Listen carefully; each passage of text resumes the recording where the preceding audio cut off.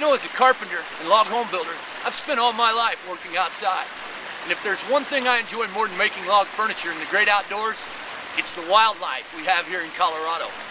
And that's why I'm so excited today to announce that Colorado Rockin' Logs is going to be teaming up with the Mule Deer Foundation to help bring awareness and ensure the conservation of our mule deer and their habitat. So in today's video, I'm going to show you how we take this Mule Deer Foundation logo and inscribe it right here in this Colorado Rockin' Log. And the first step in this process is simply to remove the back, which comes off with 4 lag bolts. Once we've done that, we're going to set this up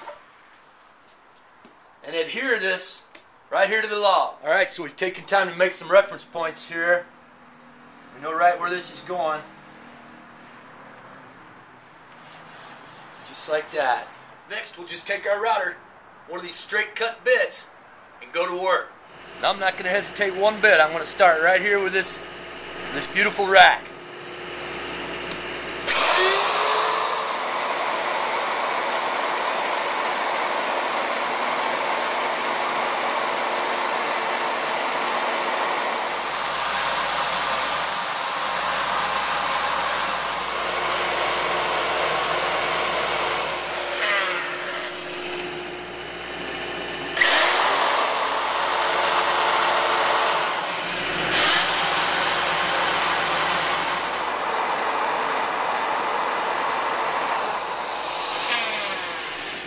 Now we're just going to peel off this stencil, get us some sandpaper and some paint, and this thing will be ready to go.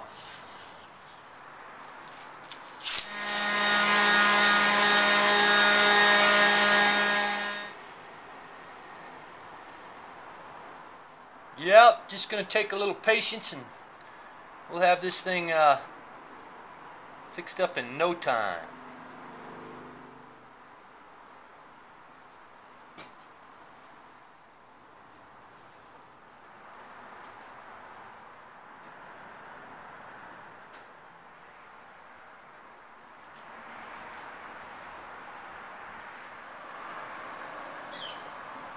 Now it's the easy part.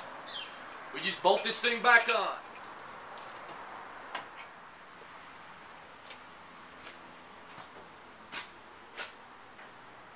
Be sure to come see us August 18th at the 10th anniversary of the Pikes Peak chapter of Mule Deer Foundation.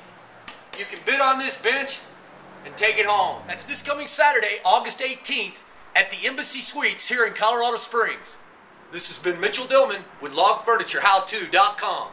We'll see you again next week.